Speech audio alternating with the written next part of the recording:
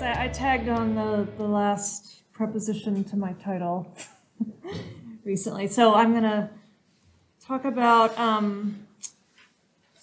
creating bioavailable isoscapes. So strontium isotopes are now seem to be part of the archaeological toolkit, fairly sort of standard, for determining local versus non-local humans, animals, and other materials. And so I'm going to, in this talk, discuss some of the issues of concern in developing strontium isotope baselines by giving you an overview of some past and new and ongoing bioavailable strontium projects in sub-Saharan Africa. But first, I wanted to remind you of the factors that we have to consider when characterizing bioavailable strontium. I think most people are aware of these and they're out in the literature, but they are still, we don't have solutions to them all of the time. So first and foremost, geology can be a primary source of bioavailable strontium, but is not always in some cases. And the isotope ratios of soil are often quite different than that of whole rock. Surface sediment movement can mean that strontium in plants doesn't actually come from the underlying bedrock. If you've done a bioavailable strontium study and you see lots of big places on your map that are called quaternary alluvium, those can be problematic. And then, of course, you get strontium in the biosphere from different types of water and you can get it from local dust or intercontinental dust. And then there's increasing evidence for the importance of marine-derived strontium near coastlines, and then modern fertilizer as well. So we still have some questions when we're creating bioavailable strontium maps. For example, for the empirical data, what materials should be sampled and at what density? I vote for plants, but people do several different things. And how should that empirical data be extrapolated then across the unsampled areas of the landscape? Okay, so I have a couple of maps like this that I hope I'm not leaving out some studies, but from my quick look of the people I know in the literature, these are some published bioavailable strontium isotope studies from sub-Saharan Africa, which are all in South Africa. So let's see, so Seeley et al., and there are other people that have done bits of strontium studies in South Africa early on. So this is in the early 90s when strontium was like in its infancy.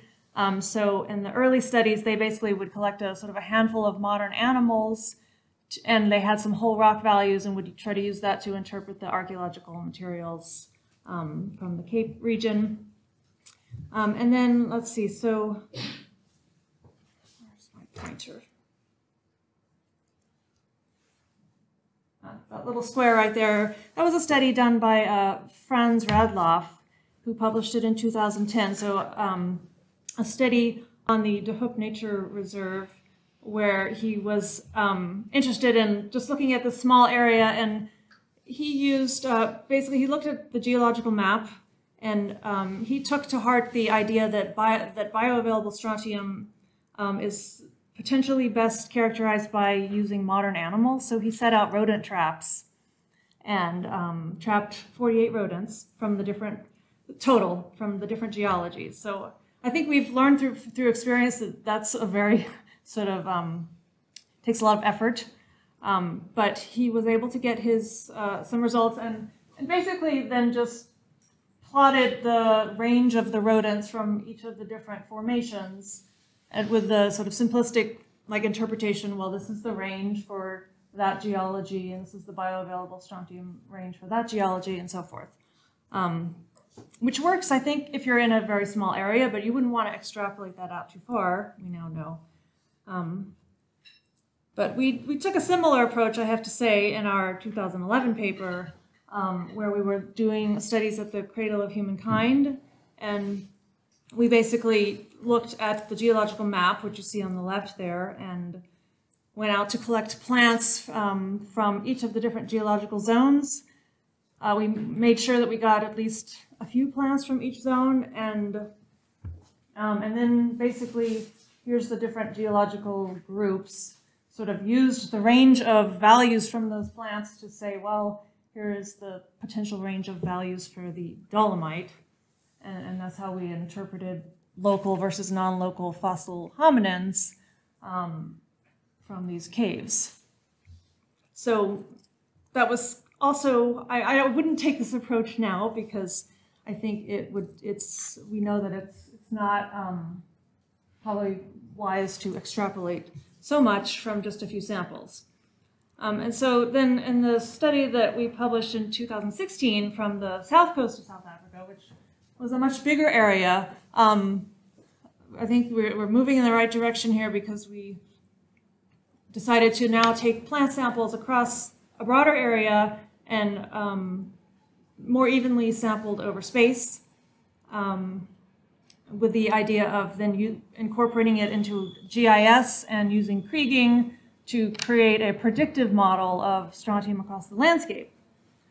So this is a geological map showing the different geological zones, and this is the coastline, and this is the colors here represent the isoscape that was produced by incorporating our data into a predictive map in GIS. And so that was useful because if we had sort of assumed that the different geologies had different ranges, we would have missed the fact that being close to the sea seems to be more important in determining the bioavailable strontium, far more important than geology, especially along the coastline, because basically no matter what geology you're on, if you're near the coast, then your samples are around that of seawater, 0.7092. So that is some of the published studies, but the good news is that there are a number of new and ongoing studies taking place in sub-Saharan Africa, and I have plotted the ones that I am aware of on the map here. Let me know if there are some that are not up here.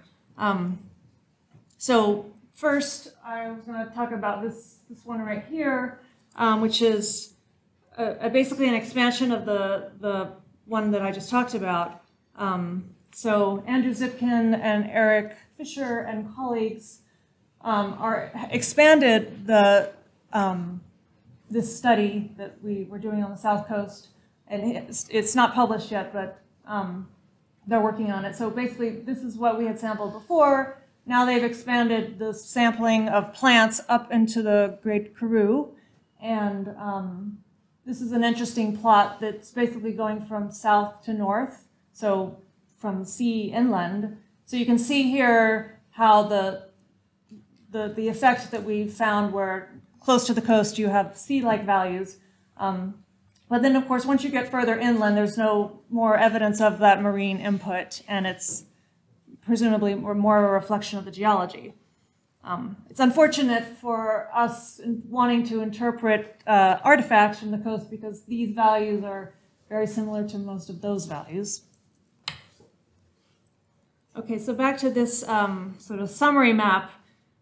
So Andrew Zipkin and colleagues are also doing studies in Namibia and Botswana, and then there's a study going on Mackie and Ames near the Cape Town area, and those are the impetus for those studies is to try to understand the origin of ostrich eggshell beads, which are common artifacts in South Africa and are items that are known to be traded long distance for many thousands of years. And there are several other studies happening in the Karoo area of South Africa.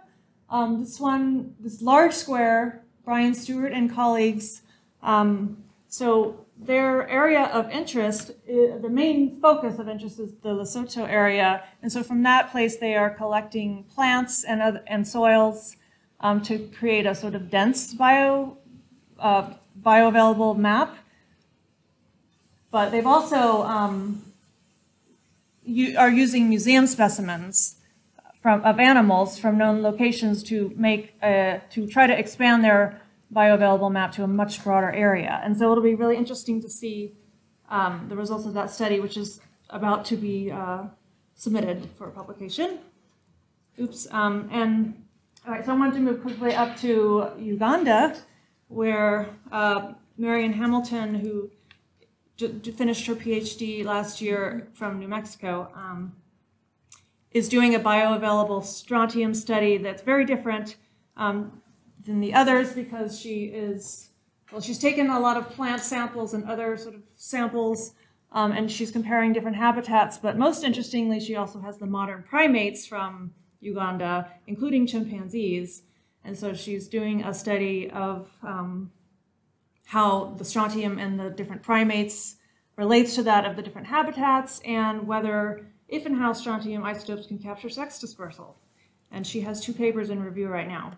So hopefully we'll see that soon. And then finally, the bigger square in East Africa is a study that is about to be submitted for publication as well. And Annika Jansen is the first author. And so she has brought together research that several people have been doing in East Africa over the past decade, including myself, have never gotten around to publishing our samples. So she's brought them all together to make a strontium bioavailable map for East Africa, so the samples that come from northern Tanzania and Kenya include plants, soils, owl roost rodents, and animals. One of the co-authors is Clement Bataille, who has done a lot of the modeling in Europe. So he's applying the similar techniques where using GIS and forest regression modeling to basically create an isoscape for East Africa. And again, for example, in the Serengeti, even though you have ancient sort of geologies with really high strontium isotope values, those get swamped by the recent volcanics that sort of have a westward tending blow from where they erupt. So the point is that samples that are on really ancient bedrock that you might think would have high strontium isotope values actually have really low strontium isotope values because of the volcanic ash that swamps the bioavailable strontium. So that is the closest thing we have, I think, in Africa to some of the nice maps that are being developed in Europe and the UK. And hopefully we are, so we have that now for East Africa, and working together with everybody in South Africa, we're trying to build a model like that as well. And I would like to thank my colleagues and friends. Thank you.